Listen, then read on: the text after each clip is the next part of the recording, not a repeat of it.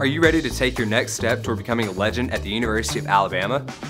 Now that you are admitted, there are a few more steps to take before joining us on campus. Commit to the best by submitting your $200 freshman enrollment deposit. This non-refundable deposit saves your spot in the incoming class at UA. Your entire deposit is applied to your first semester's tuition and must be paid before you can apply for housing or register for Bama-bound orientation. Pay your freshman enrollment deposit online by logging into MyBama and clicking the Admissions and Scholarship page on the main menu. In the undergraduate admissions section, locate Admitted Freshman Next Steps. Click the link labeled Submit Freshman Enrollment Deposit. Once your enrollment deposit is paid, claim your place at UA by submitting your UA housing application. More instructions and information on your next steps will be emailed to you soon. Roll Tide!